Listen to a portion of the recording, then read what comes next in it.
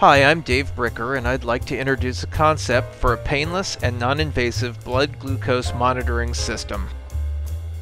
The clear fluid in the front of the eye is called the aqueous humor, and glucose levels in the humor correspond to blood glucose levels.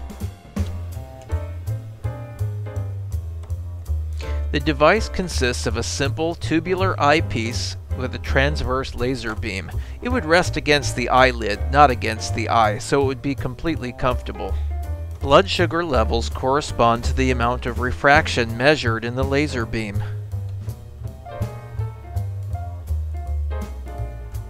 A harmless sonar or infrared measuring system similar to the one used by your camera's autofocus system will be used to precisely determine the depth at which the laser beam crosses the cornea, ensuring an accurate reading.